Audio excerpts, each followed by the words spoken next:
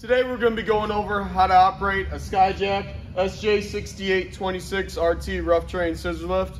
One of the first things you're going to want to make sure of is in this manual compartment right here, this weatherproof compartment, you have your operator's manual, your ANSI's responsibilities manual, and your AEM manual, which those are always going to be located in the weatherproof compartment on the platform here.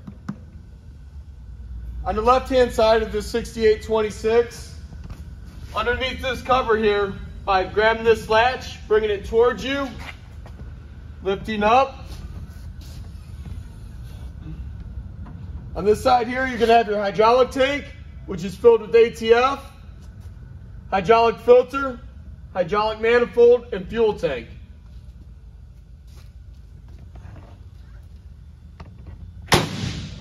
Now on the right-hand side of this 6826, again, by grabbing hold of this latch, bringing it towards you, lift the hood. You're going to have your engine compartment on this side and also your ground controls. Now to operate any functions down below here, this master disconnect all the way to the right, that's going to be power on, key switch in the center position, e-stop out. Now in these Skyjacks, you need to be sure that at your platform, you also have the e-stop out up top also.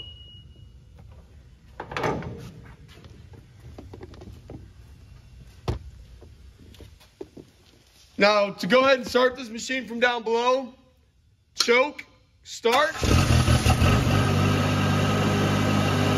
That's going to fire it up for you. If you ever need to stop it right away for any reason, e-stop in, that's going to shut her down. Now, for the purpose of this video, we're going to go ahead and leave the engine not running. And to operate any controls down below, this key switch all the way to the right, that's going to be your function enable. And off of this toggle switch here, you're able to lift and lower the machine from down below. This toggle switch here is going to be for your fuel select. All the way to the left is going to be gasoline. All the way to the right is going to be propane. Key switch in the center position is going to allow you to have power up at the platform. On these newer Skyjacks, you have Elevate Live now, which is a quick a QR code right here by pulling your phone out, popping the camera on, scan the link. That's going to bring you to Elevate Live, which is going to have your model, serial number, parts manual, quick reference manual, and startup menu, on top of many other things. You can go ahead and check that out with your phone there.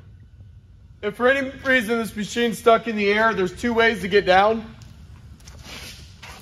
By the ground controls right here, with the master disconnect on, e-stop out, this key switch here, all the way to the right, you got a battery backup. Just hit and hold your lower switch, and that's going to go ahead and bring the scissor stack down without the engine running. The second way to get this machine down if it's stuck in the air, on the bottom, you have two cylinders on this 6826. On the bottom of each cylinder, you have these red down knobs. By pushing it in, turn it counterclockwise, that's your upper cylinder. You also have one on the lower. Again, by pushing them in and turning them counterclockwise.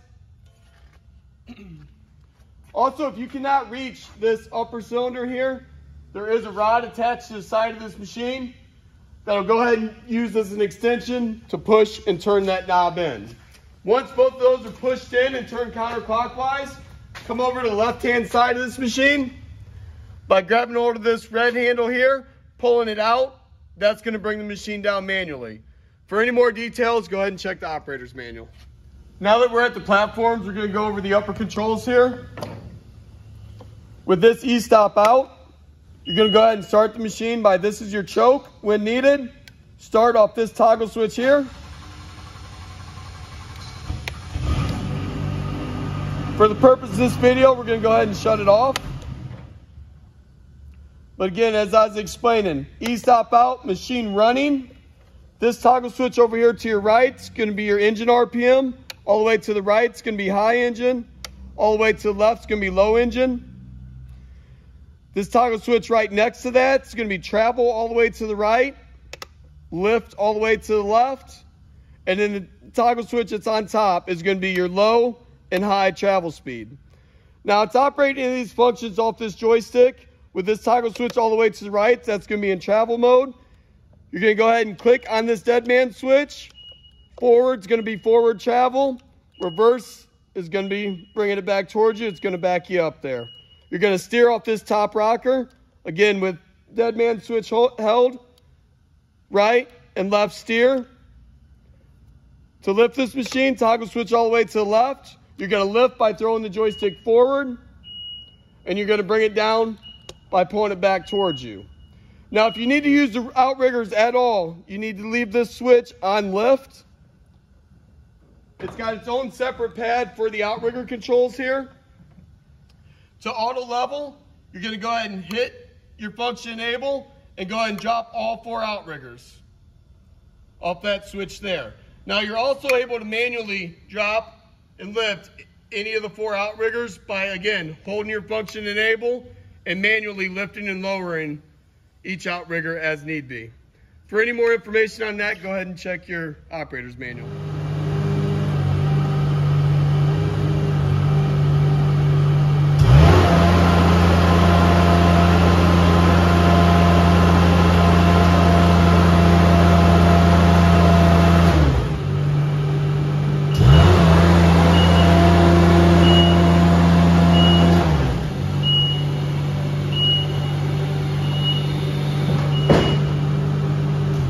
Today we went over how to operate a Skyjack 6826 rough terrain scissor. If you have any questions or comments, go ahead and leave them down below. Thank you.